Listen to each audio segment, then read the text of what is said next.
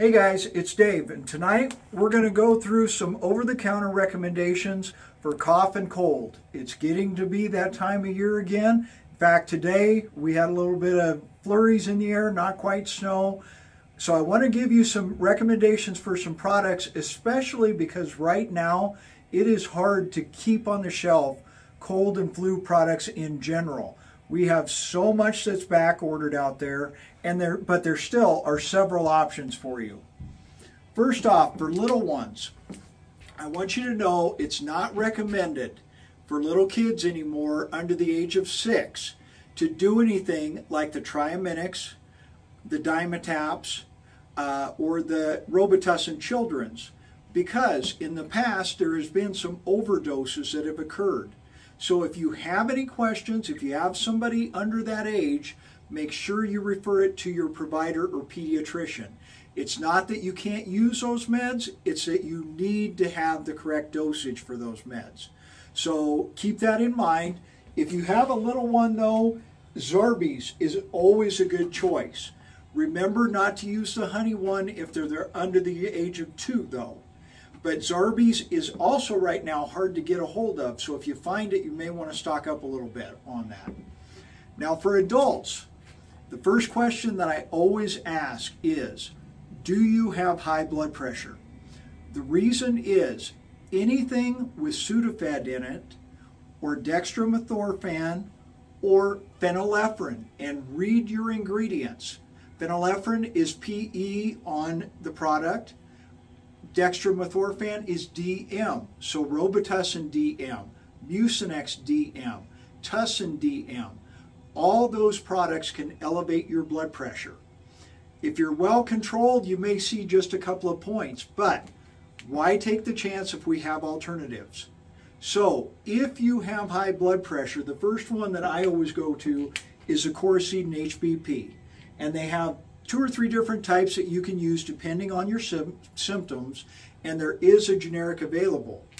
And they also now have a couple of other ones like the NyQuil, which also has an HBP version, which is for high blood pressure. That has been a little tough to get a hold of, but it's a liquid. Some people have trouble taking liquids. It doesn't taste real good either. If you have just a cough, I've said this before in a TikTok, guaifenesin has been around a long time. There are a lot of studies out there that say it doesn't do you much good better than a sugar pill. But I'm here to tell you I have seen results with that. So with it just a cough, Robitussin or Tussin in a liquid will do the trick. Or if you have trouble with the liquid, you can use Mucinex or the generic and be just fine.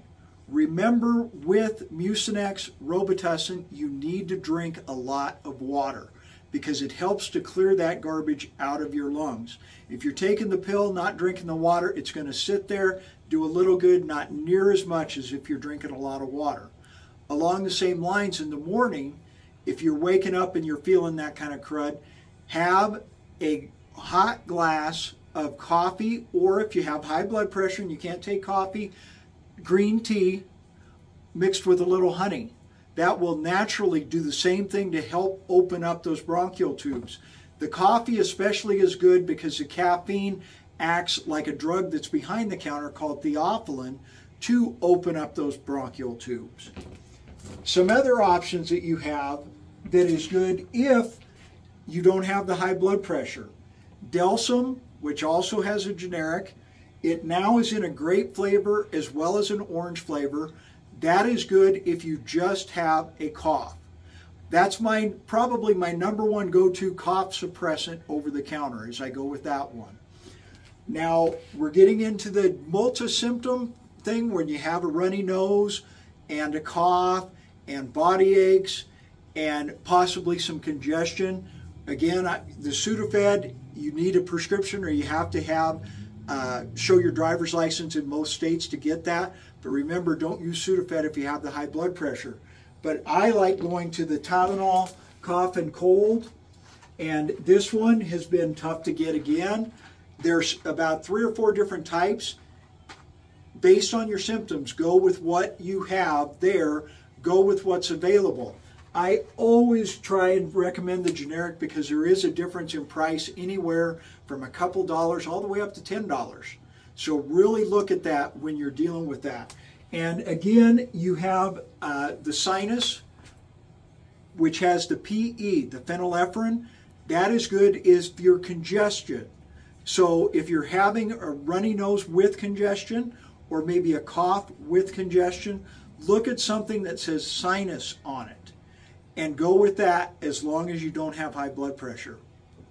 Now remember, as far as if you have flu-like symptoms, number one, if it lasts for more than a couple of days, do go in, check it out with your provider. You want to make sure if you have COVID, you're not out and about spreading it. If you have the flu, the best thing for you to do is to be staying at home for you and your coworkers, your friends. You don't want to spread that around. But Theraflu is a product that is out there that is a good standard, my old standby as far as over the counter. There are several versions, and they even have K-Pods now, where you can get that to put in your like coffee mug and use that if it's available, because those have been tough to get. And then there is a homeopathic that some people say, nah, it doesn't do any good. I have seen it work on many occasions, and it's Ocelonium. You take it for about 3 days. Doesn't hurt you a bit. There's no drug interactions with it, and the cost on it's not too bad. It's generally less than about 15, 16 bucks. And whether you're having a severe cold, little bit of touch of the flu, which I say that because so many people come in and say, I got the flu. Well, what do you have? Maybe it's the flu, maybe it's another virus. There are so many viruses going around this time of year. So even though you think it's the flu, it may not be. That may give you a little bit of help there.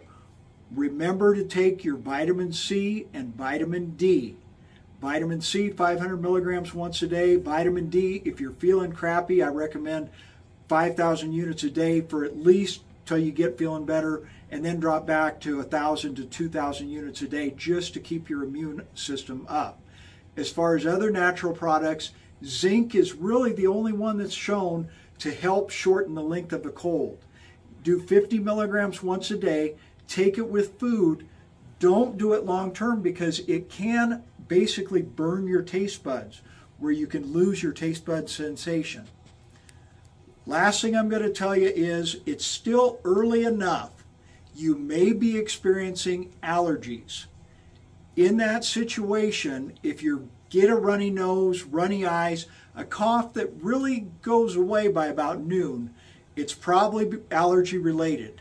If that's the case, check out our YouTube video on allergies or our TikTok on allergies to get some recommendations for what you can do there.